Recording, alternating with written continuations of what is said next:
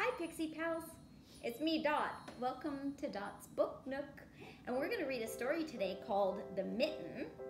This is what it looks like, and it is a Ukrainian folk tale that was adapted and illustrated by Jan Brett, and I just love the illustrations. Let's get started. The Mitten by Jan Brett. Once there was a boy named Nicky who wanted his new mittens made from wool as white as snow. At first, his grandmother Baba did not want to knit white mittens. If you drop one in the snow, she warned, you'll never find it. But Nicky wanted snow white mittens, and finally Baba made them. After she finished, she said, "When you come home, first I will look to see if you are safe and sound, but then I will look to see if you still have your snow white mittens." So off Nicky went, and it wasn't long until one of his new mittens dropped in the snow and was left behind. A mole, tired from tunneling along, discovered the mitten and burrowed inside. It was cozy and warm and just the right size, so he decided to stay. A snowshoe rabbit came hopping by. He stopped for a moment to admire his winter coat. It was then that he saw the mitten, and he wiggled in, feet first. The mole didn't think there was room for both of them, but when he saw the rabbit's big kickers, he moved over.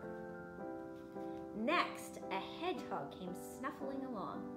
Having spent the day looking under wet leaves for things to eat, he decided to move into the mitten and warm himself. The mole and the rabbit were bumped and jostled, but not being ones to argue with someone covered in prickles, they made room. As soon as the hedgehog disappeared into the mitten, a big owl, attracted by the commotion, swooped down. When he decided to move in also, the mole, the rabbit, and the hedgehog grumbled. But when they saw the owl's glinty talons, they quickly let him in. Up through the snow appeared a badger. He eyed the mitten and began to climb in. The mole, the rabbit, the hedgehog, and the owl were not pleased. There was no room left, but when they saw his diggers, they gave him the thumb. It started snowing, but the animals were snug in the mitten. A waft of warm steam rose in the air, and a fox trotting by stopped to investigate. Just the sight of the cozy mitten made him feel drowsy. The fox poked his muzzle in.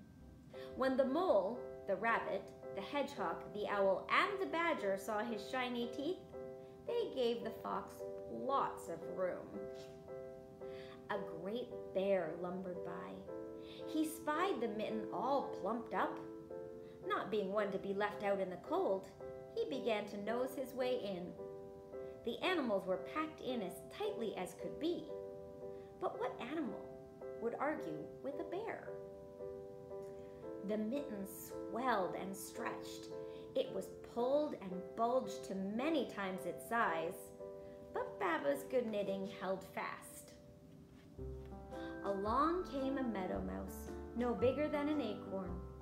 She wriggled into the one space left and made herself comfortable on top of the great bear's nose.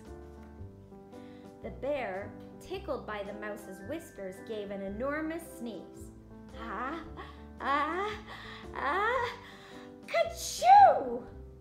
The force of the sneeze shot the mitten up into the sky and scattered the animals in all directions.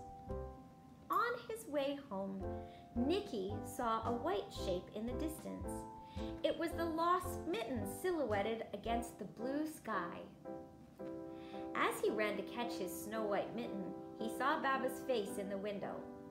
First, she looked to see if he was safe and sound, and then she saw that he still had his new mittens.